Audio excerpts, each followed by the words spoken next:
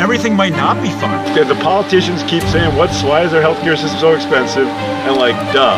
How does that make any sense? We'll figure it out. This is the thing, I'm just getting totally unhinged now, and I don't know what to do. Hi, I'm in the South River of Chesapeake Bay, kayaking. So I know it's not running, but I'm actually kayaking to a path I could run at. And I just wanted to talk, kind of summarize a little bit of some of the stuff we've been talking about. Because really, we're talking about hard stuff and tests and drugs and stuff like that, but what really are the consequences? I mean, what's the importance of this to you as a patient and to the system in general? I think it's really important to know that the system itself, which, like we've talked about, squanders $1 trillion every year in unnecessary costs, is falling apart. And this is the reason why. The reason why is because of all these extra tests, all these extra drugs that really have no value to anyone getting them. And the importance to you, of course, is that you don't need this stuff, and it could hurt you.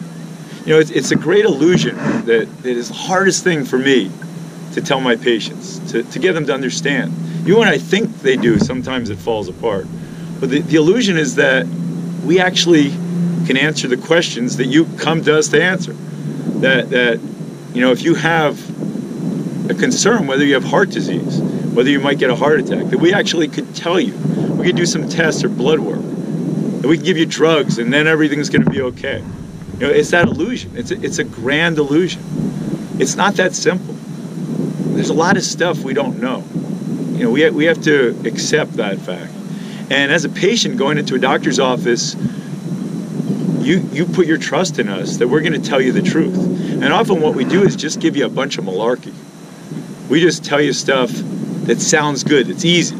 Yeah, we're going to get a stress test on you. We'll tell you if you have heart disease. Yeah, we're going to check cholesterol on you, and we're going to treat you. We're going to do some tests to see why you have Alzheimer's disease, and we have these great medicines for you.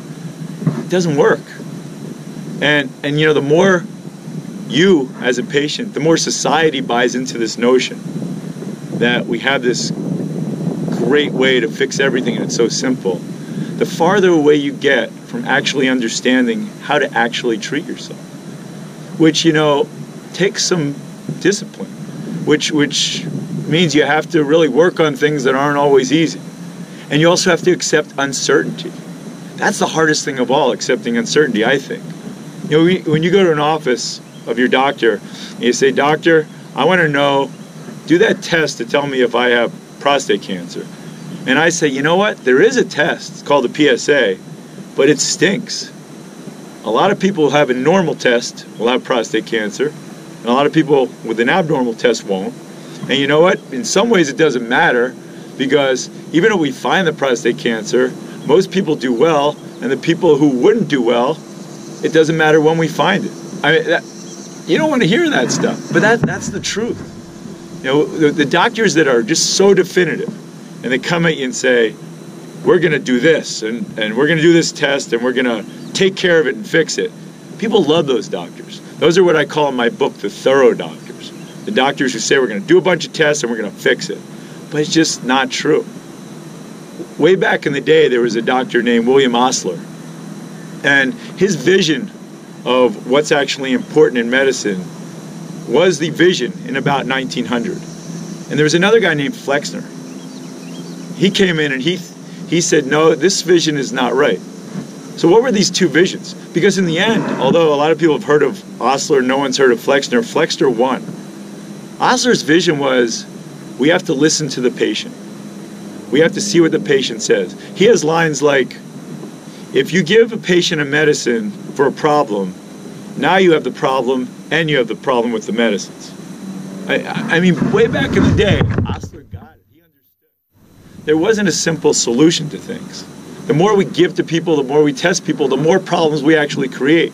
But if we listen to patients and we work with patients, and there are some tests and treatments that are good, then we will actually make progress. Flexner, it was all about science. There's a right answer and a wrong answer. The Flexner Report, which came out in 1910, changed the whole way that medical education is.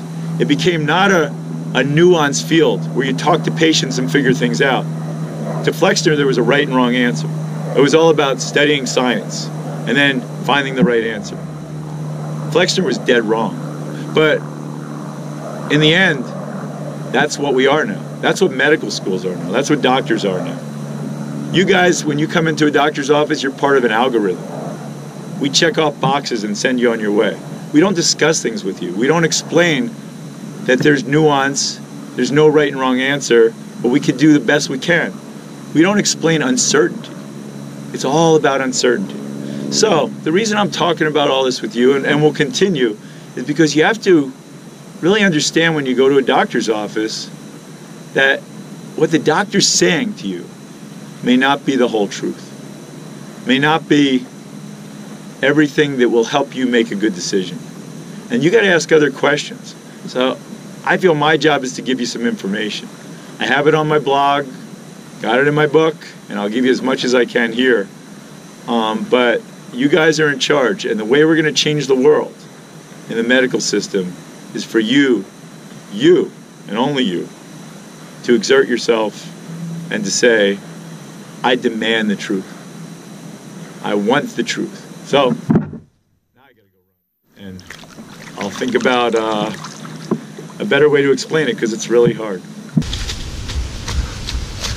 Hey, so if you're equally annoyed by our dysfunctional healthcare system and all the garbage you're being fed, then give me an email, log on to my website, which is listed down here. Let me know what you want me to talk about, and I'll just keep feeding you information, and we'll discuss this and hopefully make some changes. See you later.